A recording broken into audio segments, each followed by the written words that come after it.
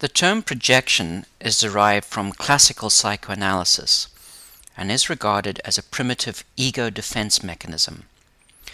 I'm going to use three references in discussing this issue.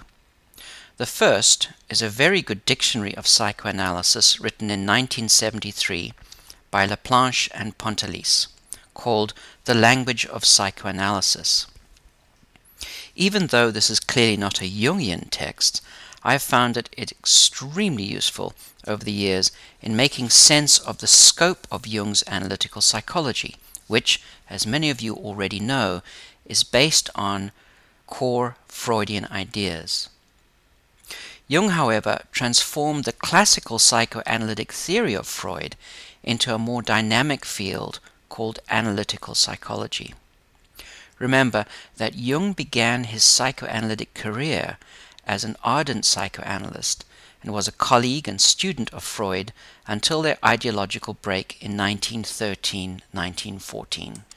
The second source is Jung himself, and the third source is another important text that I have heartily recommended and continue to do so, being Andrew Samuel's A Critical Dictionary of Analytical Psychology. I will repeat these titles of these books at the end of the podcast. So, back to the idea of projection. Let's start with a classical definition from Laplanche and Pontalis, and they say that projection is, and I quote, an operation whereby qualities, feelings, wishes, or even objects which the subject refuses to recognize or rejects in himself are expelled from the self and located in another person or thing. End quote.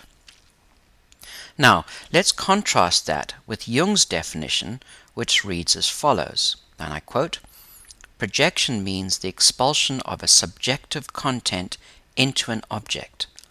It is the opposite of introjection. It is a process of dissimilation by which a subjective content becomes alienated from the subject and is, so to speak, embodied in the object. Both definitions are structured in a similar manner. Projection is a process or an operation in which subjective content, such as qualities, feelings, wishes, or even objects, which an individual cannot recognize in him or herself, are expelled and then located in another person or thing. A key term needs to be added to our definition, and that is that whatever is expelled or projected is unconscious. We don't know we're doing this, and we seldom know what it is that is being projected. Important here to note is that projection is a very normal, very natural process in the psyche. We project all the time, especially when dealing with other people. Do you remember meeting someone for the first time and they felt familiar, as though you had known them from before? And as your conversation went on, you started to see that they spoke or behaved just like someone you already know, say a sibling or an acquaintance. Then you began to realize that you expected them to hold certain attitudes or beliefs, or that you found yourself distancing yourself from the other person because you already know what they held in terms of beliefs, and you don't like these beliefs. You found some of their attitudes unattractive. This was projection.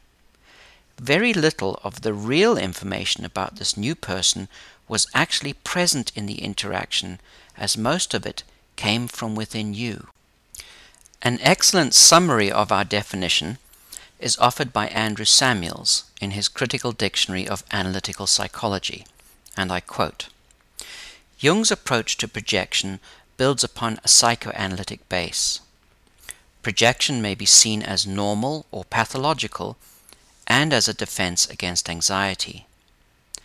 Difficult emotions and unacceptable parts of the personality may be located in a person or object external to the subject.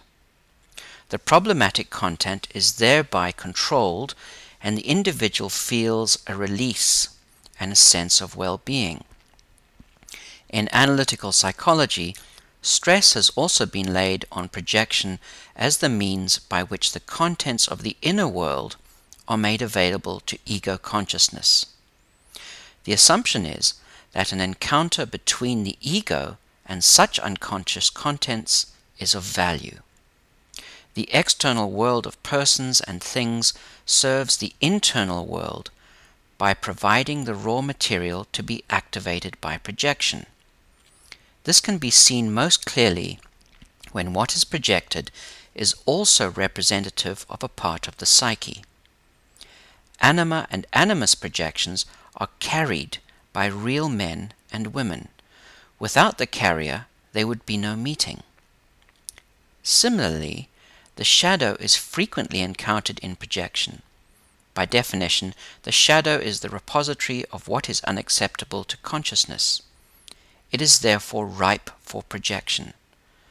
For anything of value to be gained, though, it is necessary for some reintegration or recollection of that which is projected to take place." End quote.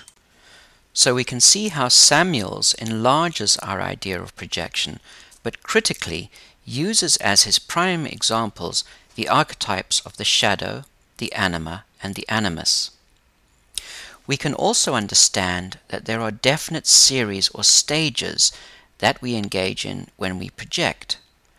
When we become aware of the discrepancy between the real person and the projections we make onto that real person, we are starting to withdraw our projections.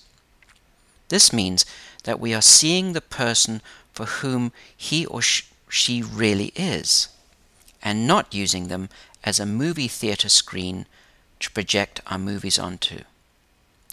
This is a way to understand projection, that of a movie screen.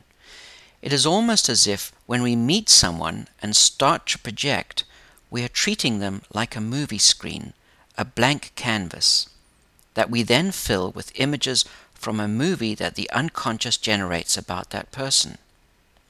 Although none of the projections are based on hardcore facts, they are psychically real.